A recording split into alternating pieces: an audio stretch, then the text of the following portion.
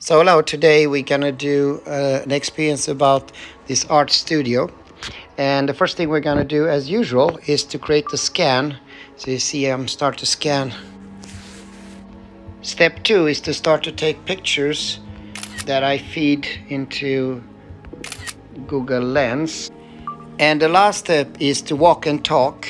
A recording for the 3 recordings. So this is the me walking and talking, that then it will become an instruction with that God's hand that points to different things.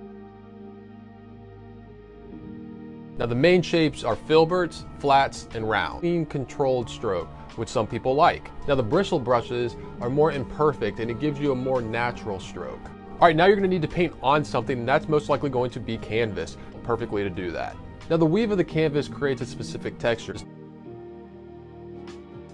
So what colors do you need? I suggest the primaries in white. That's red, blue, yellow, and white. Ultramarine blue, cadmium red, cadmium lemon, and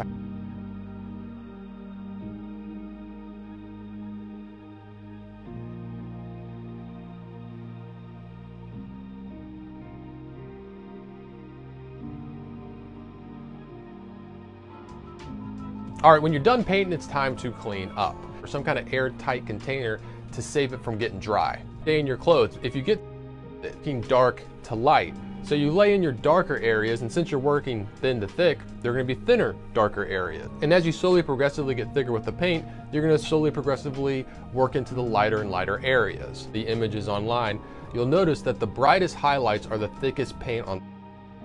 Now when you're painting, you're gonna find that the paint is not gonna flow sometimes the way you want it to. So in order to change that flow rate, you're gonna add medium. Now I suggest using linseed oil or oils to dry real fast. Now some people like to use the paint thinner to thin out their paint. Go in quick and easy and with thin paint. Recommend getting the Gamsol and Parallel non-toxic paint thinner. Paint thinner costs money, but the good news is you can reuse.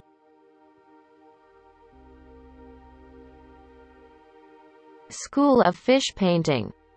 Escola de Pintura de Peixe.